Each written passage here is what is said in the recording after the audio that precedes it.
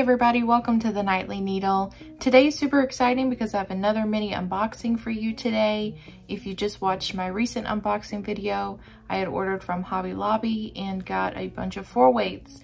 This time it's going to be Premier yarns and I got a bunch of 3-weights. So I'm super excited to get into this box. It just came in yesterday. So without further ado, let's get into it.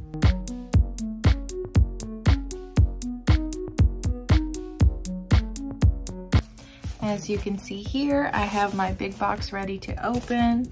I've got my scissors ready, so I'm gonna break this bad boy open. It's not a huge haul. Like I said, it's kind of a mini haul. It doesn't have a whole lot of skeins in there, but it's all the same. It's all the same kind. All right, so we've got it open and ready to look in. I love that they bagged every single skein instead of just throwing it in the box. I hate when they do that because there's debris and dirt and everything that can get on it. So good job, Premier. Now it looks like they bagged everything in 3s. They're not necessarily color coordinated, but it looks like they did try to, you know, make some colorways there. So this is the Premier Basics DK. I have tried their just basic worsted weight and it was really good, so I figured I'd give their DK a shot. Plus it's a little bit cheaper than the anti-pilling, even though that's probably my favorite one from Premier Yarns. So now I'm gonna bust these open and we're gonna look at individual colors, and I'll give you guys the specs on it since this is a yarn that I've never bought or went over before. So again, this is a 3 light. There's all the label information. It's probably backwards for you. Sorry. So it's 306 yards, it's 3.5 ounces, and it's 100% acrylic. It says 2 skeins can make 1 scarf, and it says to use a 4mm hook. And this color is Whisper Pink. Very pretty, very similar to that soft pink from Hobby Lobby.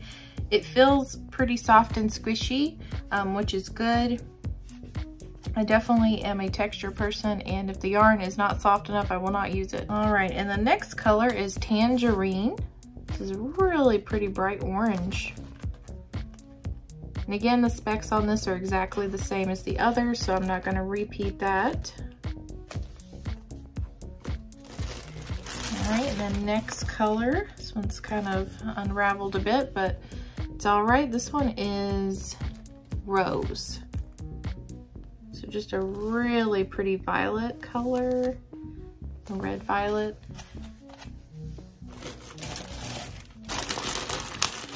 Yeah, I know I got a lot of pinks, and I think I got a lot of neutrals from what I remember. Here's Lavender, very pretty. Just love how light and dainty that is. And then we got Grape. Oh. Piece of fuzz on that one. Just a really pretty neutral purple. Then this one is light mauve. It's really pretty.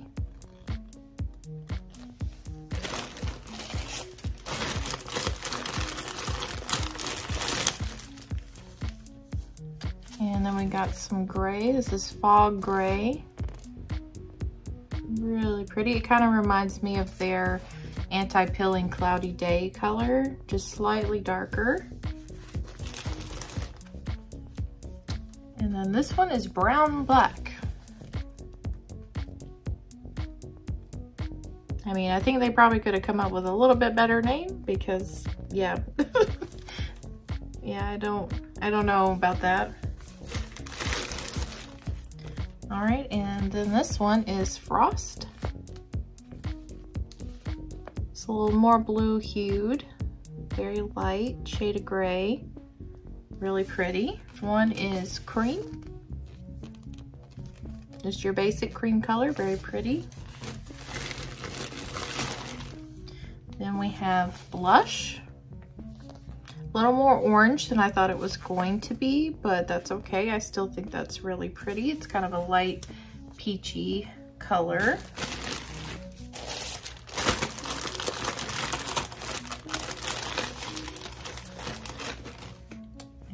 this one is mustard.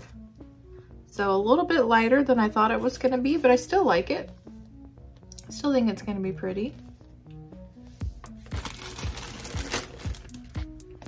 And then burgundy. Just very basic burgundy, very pretty.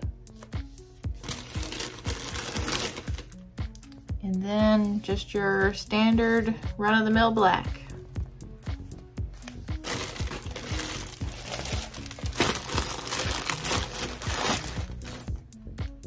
And then we got thistle, which is really pretty. It's almost the same as the lavender on camera, but it's just slightly darker.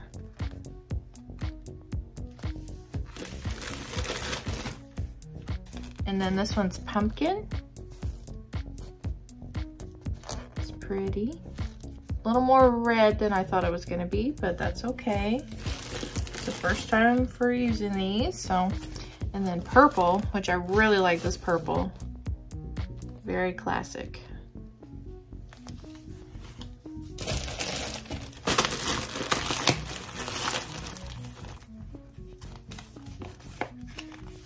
And then we got holly, which is kind of like a emerald, kind of teal, dark teal color. Not quite green. It's pretty. And then charcoal.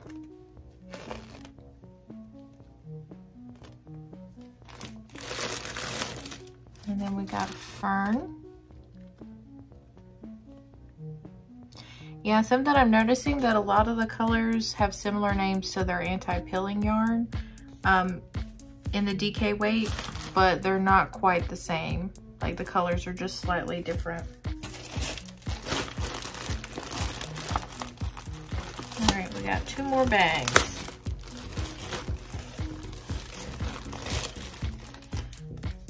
All right, this one's navy, just your classic navy blue. Then we got chambray, really pretty, just kind of grayish blue. And then we have denim.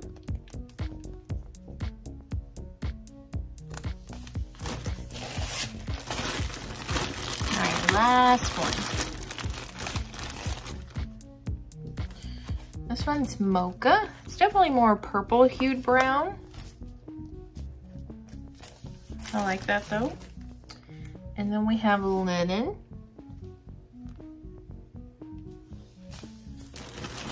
And then last but not least, we have tan. Kind of a straw color. And I don't have an invoice in the box to tell you how much, but I will probably splice in the end of this video and let you guys know how much it costs and how many exactly I got in total.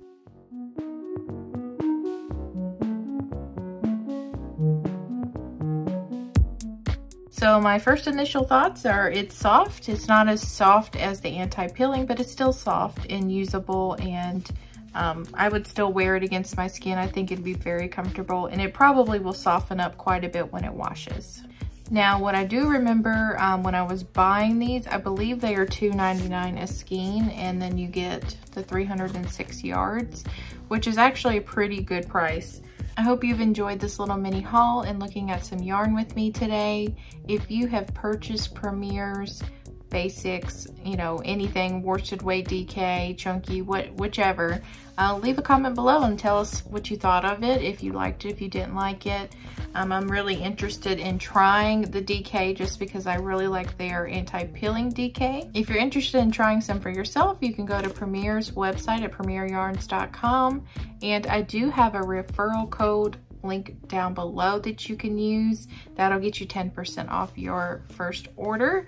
And if you also sign up for a free account on there, they do allow you to accumulate points, and you can use those points for coupons later on. This order in particular, I had enough points to get $6 off, which was really cool. And they do offer free shipping. I believe it's on orders 75 and over.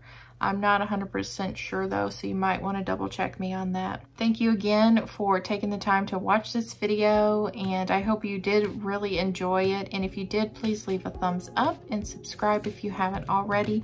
It really does help this channel grow. I hope to have a new tutorial out in the next couple of weeks. It's going to be the lacy pumpkin square.